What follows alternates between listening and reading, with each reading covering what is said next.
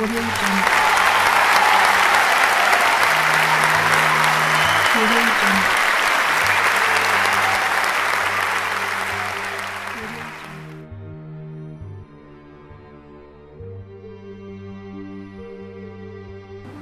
33% on average. If you do email marketing, 33% of your database is dead every year because people change their email addresses that often. Cell phones, 1.3 times your entire life. That's the average time we change our phone number now.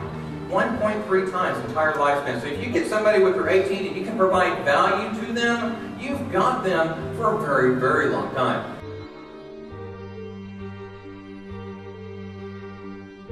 But what you don't see is what's important. What you don't see is what's impressive. Because what they do is they actually have the store number associated with that URL. So if I go to Woodland Hills, and I go to Woodland Hills Best Buy, and I scan something, they know that somebody has scanned something, somebody has shown interest in that particular product at Woodland Hills.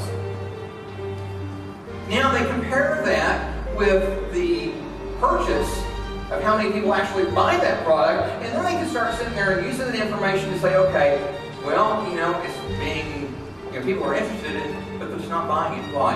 Is it because of the price? Is it because of the merchandising? What can we do in that particular store, down to the store level, to move that product?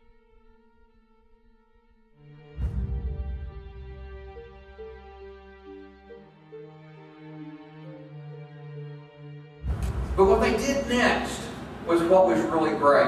Now they've got people familiar with the code, they've got them used to using it, now they do something neat. There's a lot of rail traffic in Vancouver.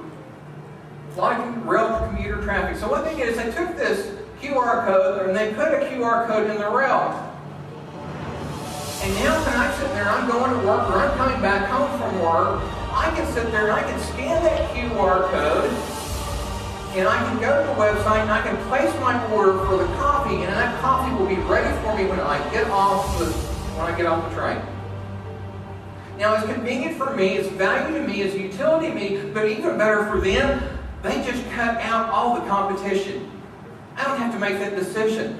They don't have to sit there and do all that marketing advertising to try to say they're the best versus these other 11 when I get off that train.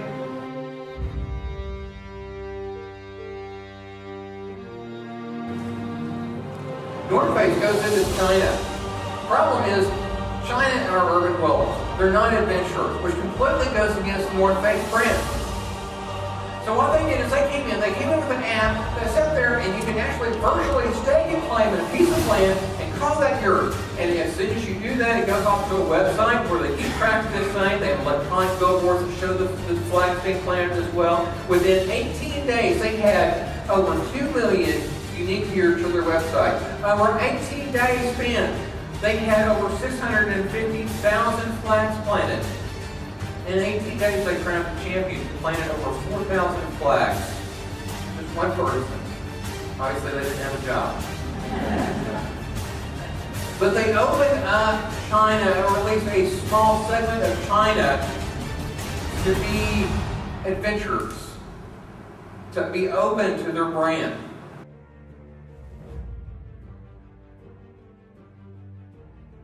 But the problem is I could be here talking to you today and I can check in at Mayfest.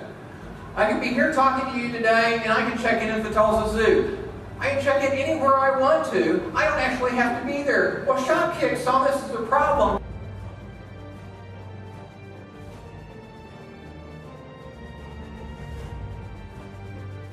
Then Microsoft had to come in and do what Microsoft does best, which is muddy up the waters.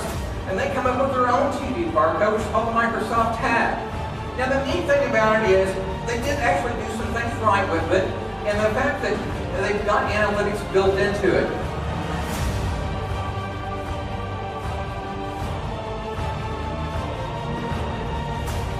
Jennifer says by 2014, 20% of all phones worldwide will be NFC compliant. Again, that depends on Apple, I think, personally.